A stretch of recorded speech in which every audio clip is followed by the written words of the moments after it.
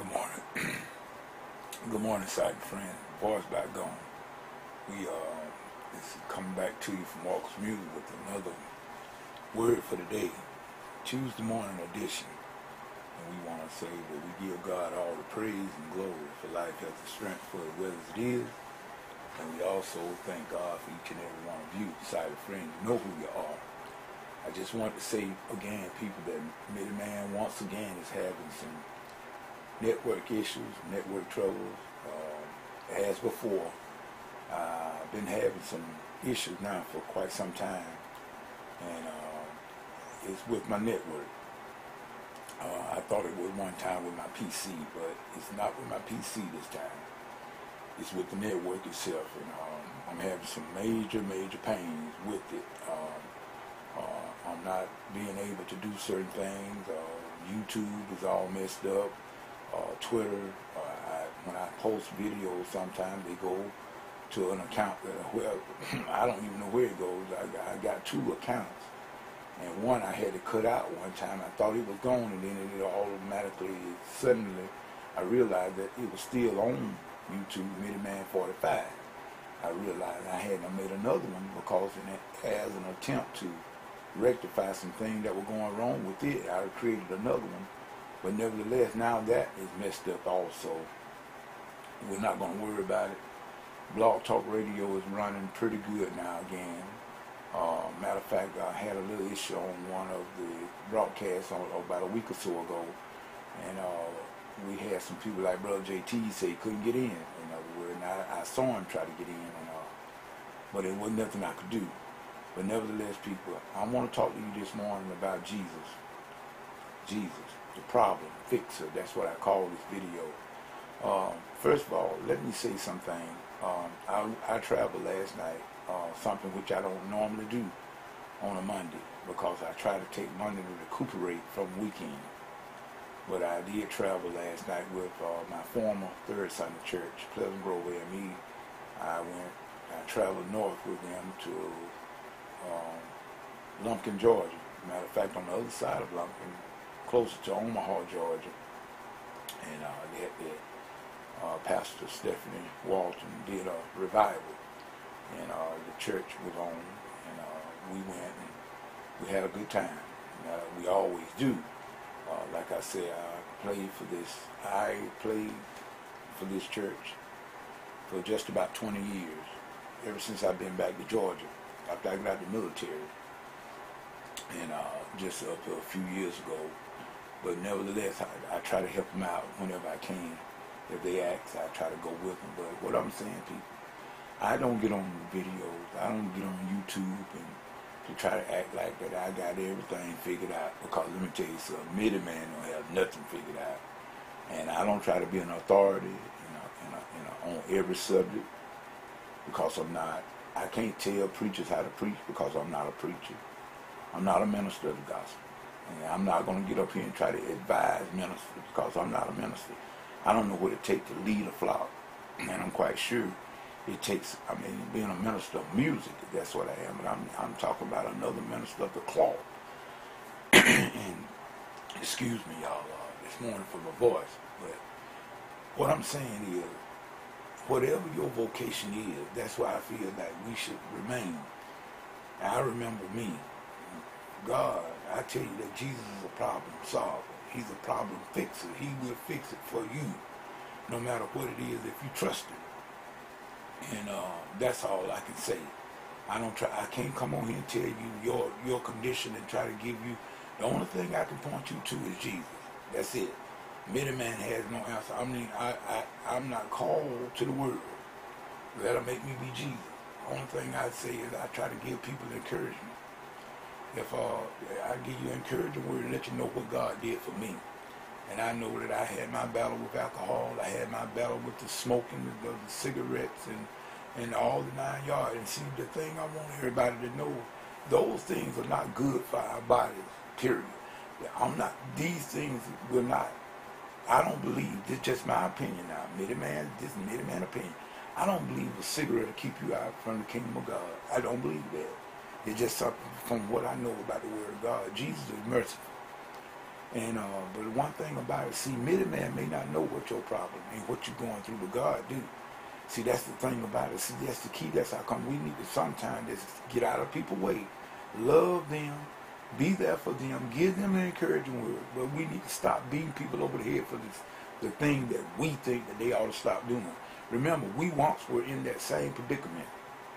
We were once. I know myself. I can speak about middleman. I struggled with alcohol. Not a whole lot of years, but quite a few. I drank a whole lot real fast. And then the Lord came, I asked him to deliver me, and he did. The smoking went very much further than the liquor drinking. But because I smoked ever since high school. And I didn't stop that up until like 2007. 2007 when I stopped smoking a cigarette. And I didn't do it, people. Remember, it was not middleman that stopped drinking. It was not middleman that stopped smoking. But I wanted to stop. God did what I couldn't do. He came and took it away. He renewed me and gave me the strength to endure. And now that I sit here before you this morning, the only thing I can tell you is whatever your situation is, I do believe that God can help you too.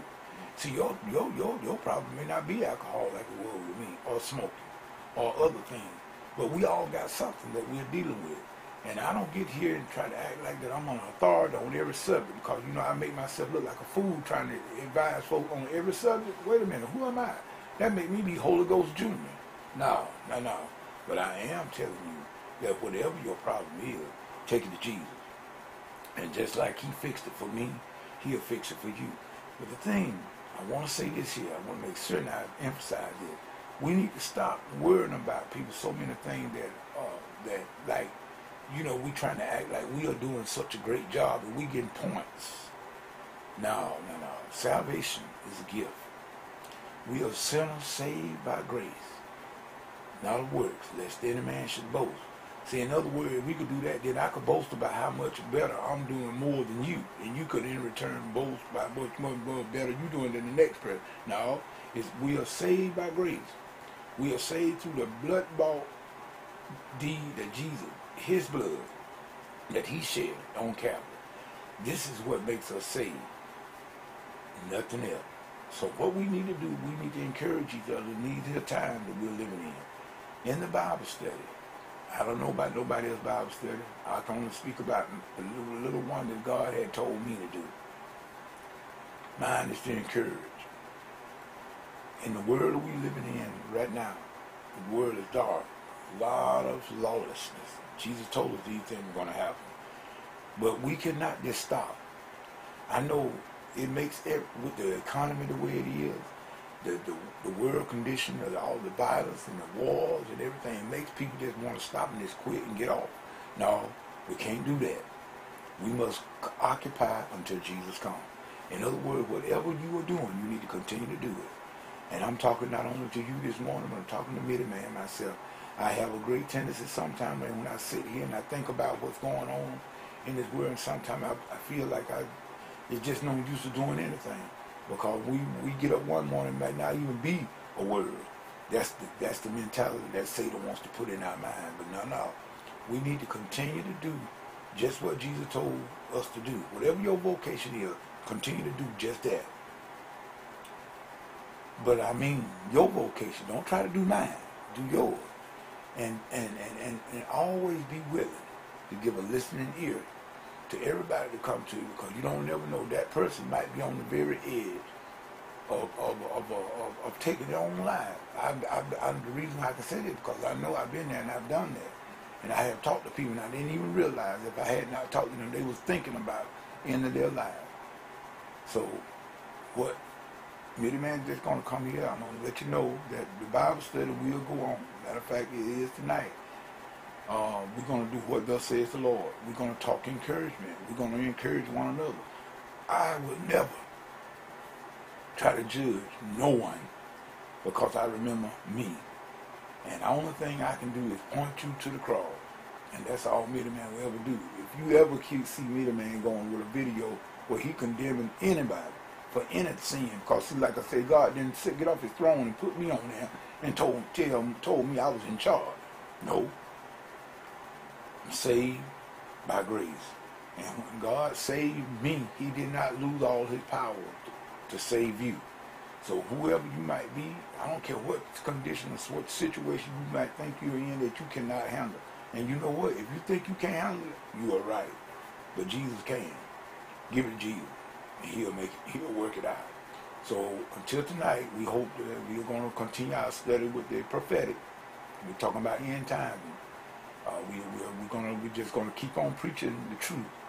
The truth. We're going to teach the truth. We're not going to sugarcoat it. We're going to lay it out there just like it is. And so with that being said, this big man saying whatever you get into it, if God is not in it, come on out, because it's going to come to nothing. So we hope to see some of you tonight in Blog Talk Radio, 11 p.m. Eastern Standard Time. Until then, this is Middy Man saying peace. Goodbye.